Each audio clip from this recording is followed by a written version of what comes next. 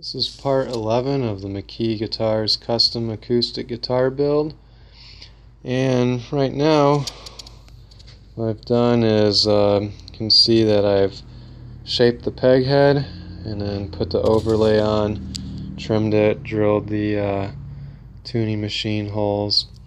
I shaped the peg head using the spindle sander over there and just shaped it to the lines that was drawn on there, and then drilled the holes. But when I put the overlay on, this ebony overlay, and I trimmed the overlay to the shape and then touched up anywhere I needed to, and then laid out the holes with the plexiglass template and drilled them on the drill press. Now, most guitar shops, even with the necks and everything's done, most of it's done by CNC machine.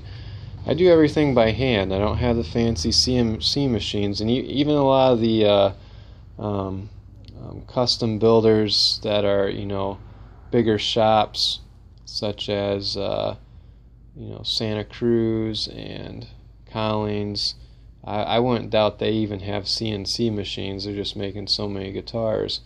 But here, everything's done by hand, and kind of, you start getting into CNC machines and everything. They're nice to have, but you kind of lose some of the art of building a high-end guitar all by hand.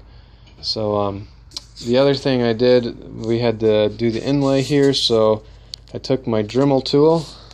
I laid out the inlay on the peg head, and then I took my Dremel tool with a downcut spiral bit, and I cut it all out by hand. And then even some of the finer points had to use my chisel to do the corners. But the pearl, this is mother of pearl here, cut out. The logo, set it in the slot that I cut for it, and it lays right in there. You can see my logo, and you gotta be real careful taking these in and out, especially when you have a tight fit, that you don't break the pearl. I mean, you can see how thin some of that pearl is there.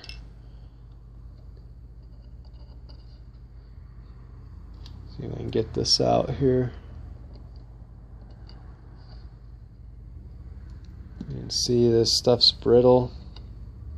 You gotta be really careful with it. I mean, that M is really thin, so gotta be careful putting it in and out. So next step I'll do is mix up some epoxy and then smash the inlay in there and let it dry overnight and sand it flush. So now I got the McKee inlay in there. You see the epoxy in it. And I'm just going to take some more epoxy and just kind of spread it over there.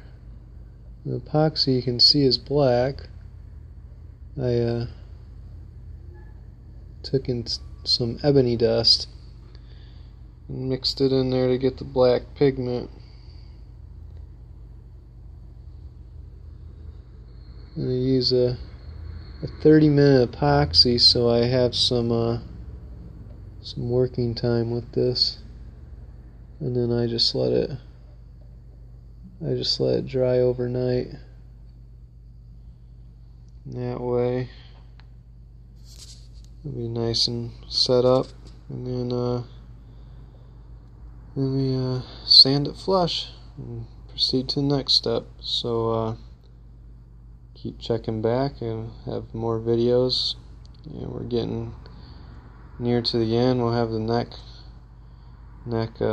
built here before you know it, and it'll be attached to the body and do finished work and everything else. So keep checking on YouTube and Facebook for more videos. Thanks for watching.